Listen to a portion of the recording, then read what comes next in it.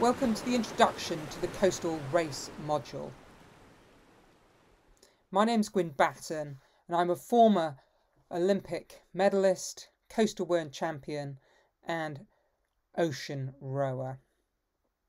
I'm going to be presenting this webinar to you and also the keynotes which were introduced through this session to you. So let's get going. World Rowing Coastal Race module is aimed at experienced rowing coaches who want to build their understanding of coastal rowing with a specific focus on racing the beach sprint format. World Rowing is the international federation for rowing, and its members are the national federations, of which there are over 150. So in this session we're going to have a look at the overview of the discipline of coastal rowing and the formats that sit under it.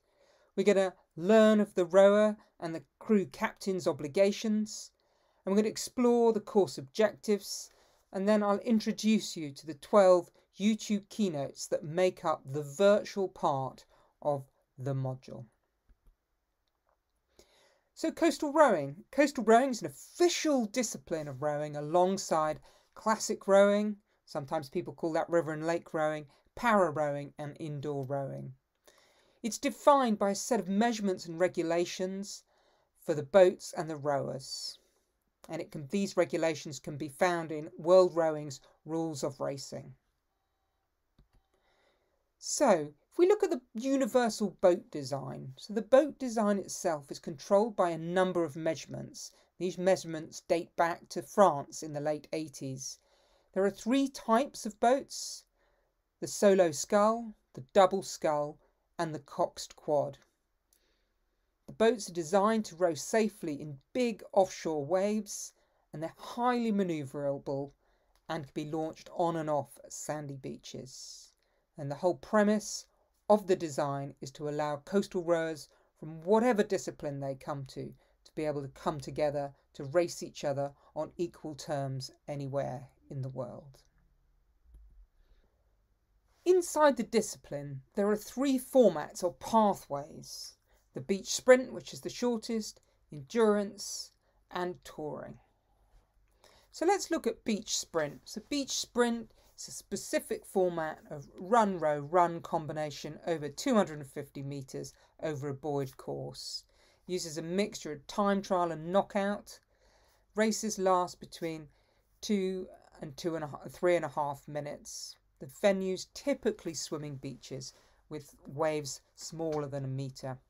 And successful rowers need running and rowing speed, turning agility, directional awareness and wave handling skills. So a real range of skills on and off the beach. The events that are out there pretty much started as a result of the emergence of beach games events. The first event was held in Italy in 2015, the Mediterranean Beach Games, and since then beach sprint has been run in events including in Europe, Asia, Africa and the Americas. The first global event was the 2019 World Rowing Beach Sprint Finals held in Shenzhen. The endurance format, on the other hand, it's a format which is normally between 4 and 6 kilometres around a variable number of turning points. The starts and finishes can either be on the water or on the beach, depending on the location. Each race has between 10 and 20 boats on the same racetrack, so there's lots and lots of trying to avoid each other as we turn round the marks. And the races take between 20 and 40 minutes. And successful rowers need, again, good watership skills, good endurance fitness and strong navigation skills and race tactics. There's a lot of full contact going on in the endurance format. It started in France in the late 80s and was based around the rules of sailing. We've come a long way from those in the last 20 or 30 years. The first World Rowing Coastal Championships was held in Cannes in France in 2007, and it's been run annually in multiple countries around the world, from inland lakes like Lake Geneva to full-on ocean conditions in Lima to active ports in Hong Kong. The tour format really doesn't have a competition format that sits under it. There are a few out there, but it tends to be a longer duration, whether it's multiple days or a single day. Can be a race or a challenge or a journeying. Crews are often accompanied by support boats or land support, and successful rowers tend to have good ultra endurance conditioning, excellent navigation and watership skills. So let's look at how the disciplines and the formats can be compared to, say, a sport like cycling.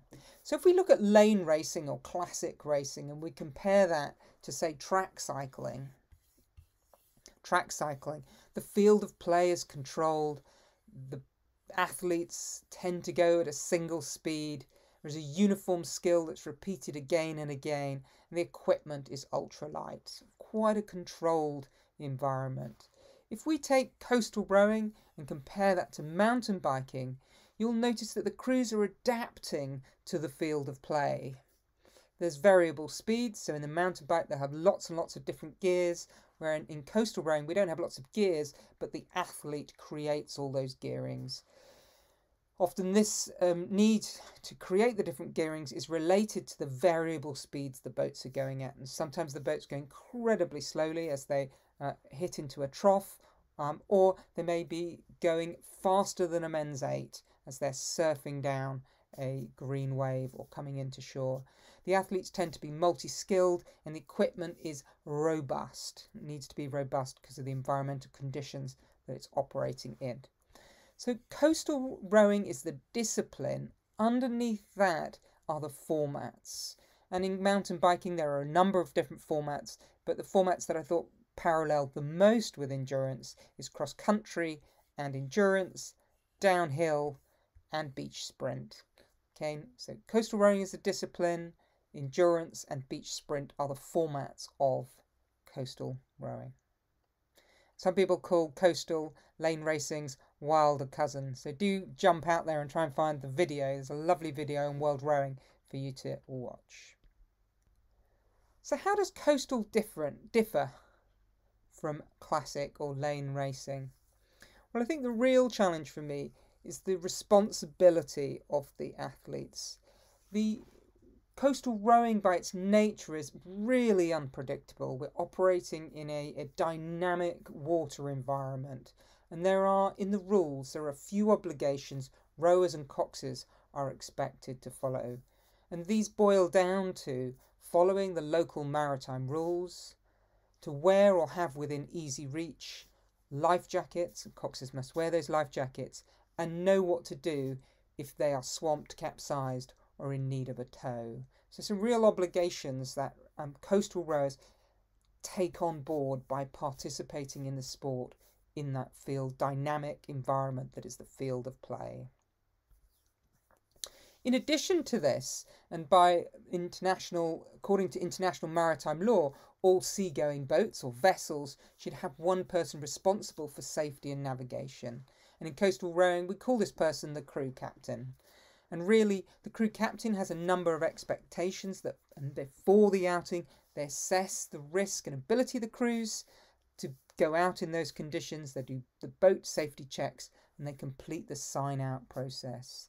During the outing, they monitor these and make decisions on safety to ensure that all the crew respect the navigation and safety rules. And of course, after the outing, they are responsible for ensuring that the sign-in process is. So what does that mean for you as a coach? It means for you as a coach, you've got to work with your crews to help them build and be aware of these skills. And here's a lovely little quote and a lovely picture from the Hong Kong World Rowing Coastal Championships. As a coach, it's important that you empower your athletes to have the skills and knowledge to fulfill these important obligations that rest inside the rules of coastal rowing. So let's look now at the actual coastal race module itself. And these are the course objectives. Aims to give you an introduction to racing coastal, to offer you an overview of safe management of those coaching sessions, help you to learn how to teach the beach landing and launching, and to undertake some basic rescue drills that you can do with your crews to help make them be more confident and competent out on the sea.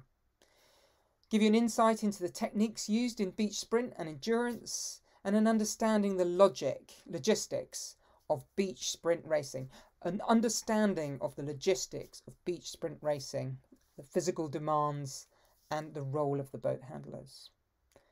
And then, of course, what we've finished with a practical experience of setting up a beach sprint training course and how to run selection races.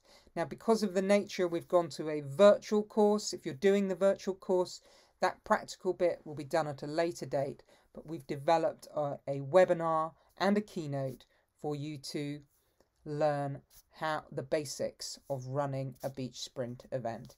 Now, whether or not you're a coach setting up a training one, or whether or not you are a national team coach at wanting to do selection races, that's in there for you to do. So, because you're watching this, as you're watching this video, it's highly likely that you are following a virtual route for the World Rowing Coastal Race module. And because we're in this virtual situation, because you're watching this video, it's highly likely that you are doing a blended learning way of achieving the World Rowing Coastal Race module. And what we've done is we've split what is traditionally a 3-day face-to-face course into a mixture, a part A, which is theory, and a part B, which is practical. The part A, which you'll be undertaking at the moment, is attendance of some theory webinars and some keynotes, and I'll go into those in a little bit more detail, and really an opportunity for you to do 3 theory tasks: the float plan, a dynamic risk assessment task, and a race skills task. There is also an action plan to complete in there as well, but that's just a completion and we're not testing your learning in that. Once you've completed the Part A theory, you'll get a Part A certificate with an expectation that you will then go on and do the practical. And where the practical is that you're able to have a go, an opportunity to have demonstrations and to learn how to run a mini beach sprint regatta. So the Coastal Race module, Part A Virtual, consists of 3 main parts. Viewing the keynotes, there are 12 videos for you to watch on YouTube of varying lengths, from just under an hour to 11 minutes, I think is the shortest one. So for you to achieve watching all of those. Then live webinars, an opportunity to discuss the keynotes and to learn about what you need to do the theory tasks. And then, of course, the need to deliver and pass the theory tasks, which you'll need to submit to your tutor. There is also in there an action planning, which we really want to see from you, what you're going to do with your new learning and how you're going to develop coastal and your coaching in that area. And then you'll be awarded a certificate Part A. So let's go in and look at the keynotes. So the keynotes cover off a certain amount of the curriculum, including the safe management of the on-water session. There's 3 videos, keynotes to watch in here, an overview of the steps to managing an on-water coastal rowing session. So really nice, the whys of doing that. Then there is a section about the planning, so the sort of things that you need to do and information you need to gather to be able to plan for an on-water coastal session. And that includes a float plan and understanding some of the navigational hazards and methods for calling for help. The third one in the series is a pre-launch, and it's the tasks that you would do just before you take to the water, including dynamic risk assessment, safety checks, safety briefings, signing out, etc. So there's some really useful information in there. So for the launching and landing and the rescue drills section, there are 2 keynotes to watch. One which is relatively short but has some videos in it of the basic ways of getting on and off a beach. It's a nice short 11-minute section. And then the rescue drills, looking at some of the safety and rescue drills you could use with your athletes in preparing them for their competency and competence on the water. Includes float test, being able to put their life jacket on in the water, a basic beach orientation for when you take your athletes down to a particular beach for the first time so that you can orientate them, the features of the beach, and then of course critically important, the capsize and re-entry drills so that the rowers can self-rescue. So those critical sections to watch on Keynotes.